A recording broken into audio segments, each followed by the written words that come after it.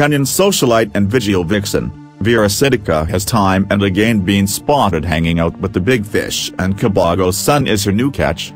If her social circle is anything to go by, she definitely has her connections well established. Vera Sidika recently landed in her home country, Kenya, but can't seem to keep her feet off the ground. Just Sunday, the curvaceous socialite was spotted hanging out with ex-Kiambu Governor, William Kibogo's son, Alvin. The party girl seems to enjoy her time partying. Well, nothing sensual comes out in the video. However, seems she took in a bit too much than her busy Monday could handle. Vera Sidika is known to hang out with the top brass in the field, recalling her most recent hangout with Ugandan cinematographer, Bernays.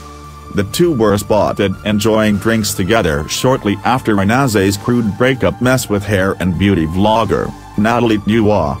Then funny enough, Vera apparently hosted the torn-apart couple for alleged peace talks that saw the two reconcile but finally go their separate ways. She definitely dropped the bomb on that one. Additionally, she has been spotted hanging out with city mogul, Ben Kangangai after her return from Los Angeles.